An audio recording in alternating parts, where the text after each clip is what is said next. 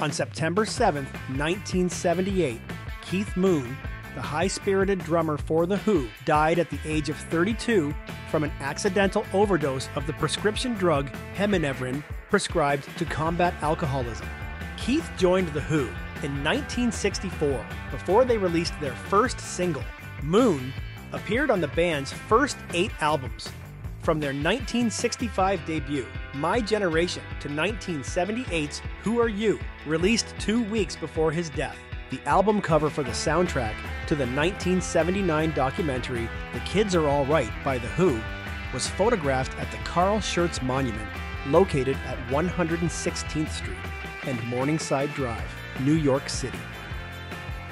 Photographer Art Kane took the photograph, said to be an allusion to a photo by the French photographer Henri Cartier-Bresson, who had taken a celebrated picture of a vagrant asleep at another memorial, Trafalgar Square in London.